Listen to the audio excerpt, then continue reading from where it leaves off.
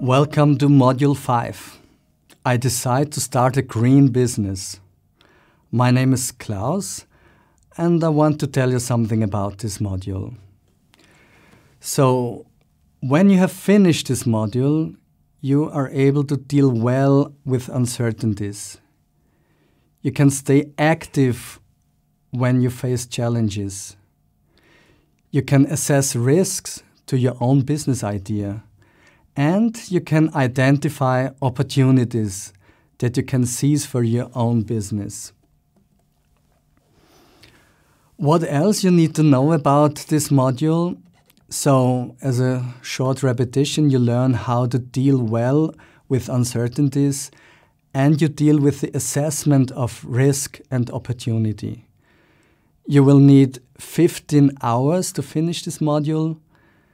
And you need 66% correct answers to pass this module.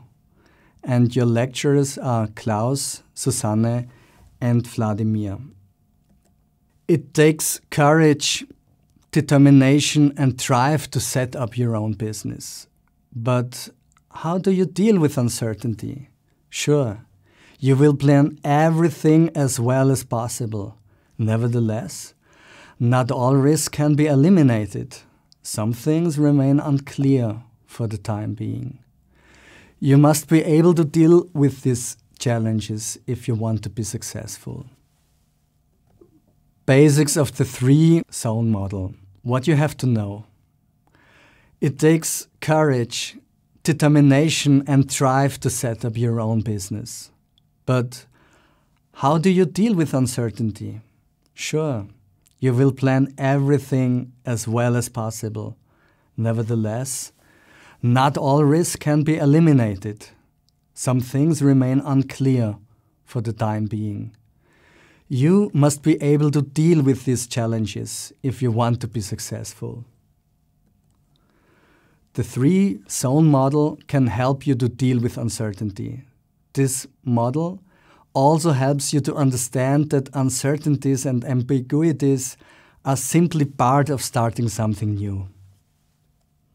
So our first model deals with exactly this topic.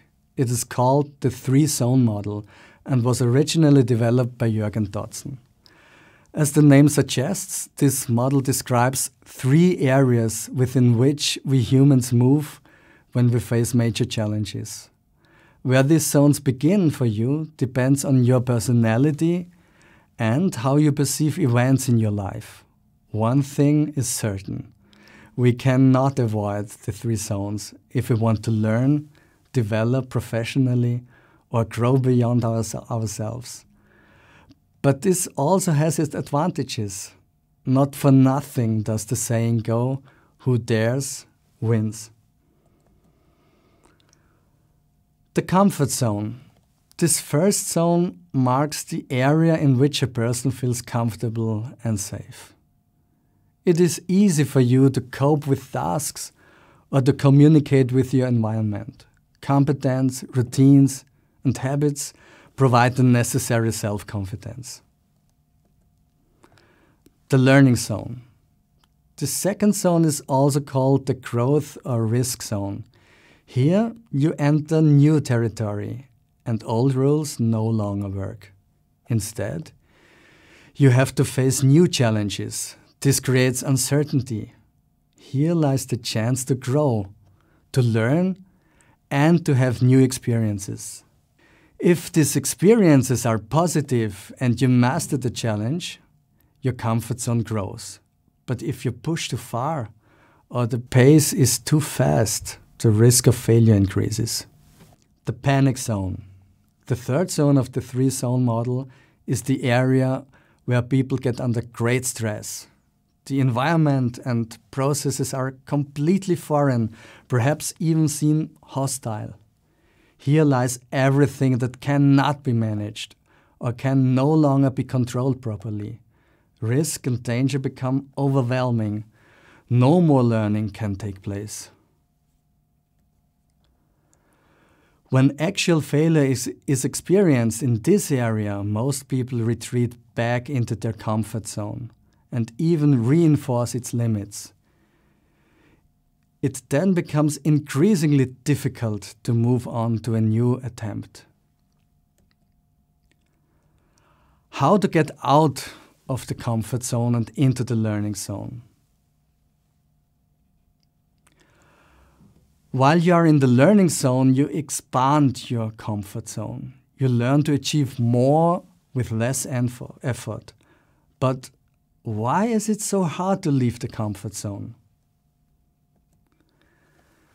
First of all, there are missing reasons. Often there is a lack of reasons or incentives.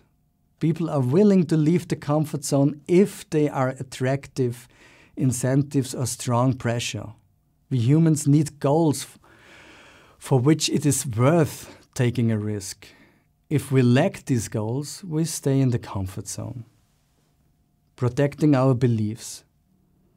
It is not easy to overturn one's own convictions, and brain research confirms it. Changing beliefs means changing many neural connections. That's why we protect our beliefs. We avoid counter-evidence and specifically seek confirmation for our version of the truth. We stay in our comfort zone to protect our beliefs. And then there is fear of making mistakes.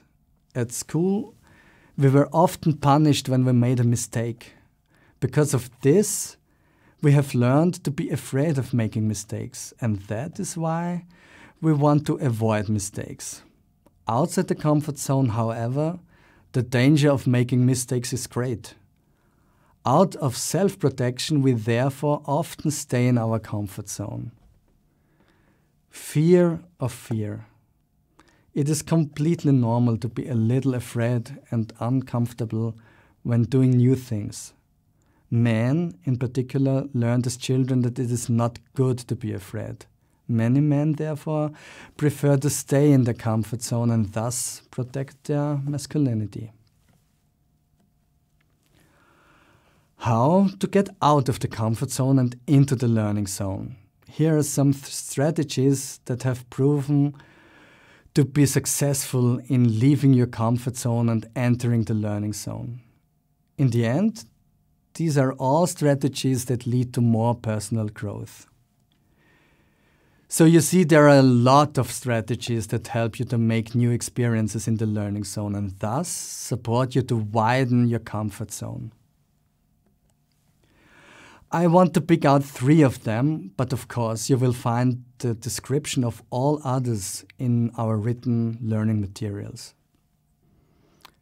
Generate motivation. Great goals activate us. And when we are activated, it is also easier for us to leave the comfort zone and enter the learning zone. It is important to have realistic expectations that you can also believe in.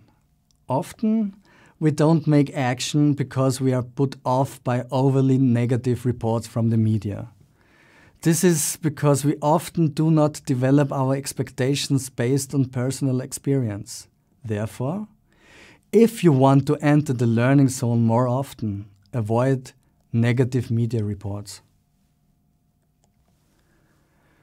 Describe your intention positively. It takes good reasons for us to take action. The more specific you can be about what all you want to learn, the more willing you are to enter the learning zone. Think of all the benefits of starting something new. This will motivate you. Question your fears. Often, we don't get going because we imagine the worst. You can do something about that. Just answer these 3 questions in order. What is the worst that could happen? What would be so bad about it? What is most likely to happen? How do I know it is the most likely case? And what could happen at best? What can I do to make this case more likely? As said before, you will find the description of the strategies I just mentioned and of many other more in your written learning materials. the goal is to get you out of your comfort zone and right into your learning zone, where you can gain new skills and knowledge. And this will definitely help you to expand your comfort zone in the end.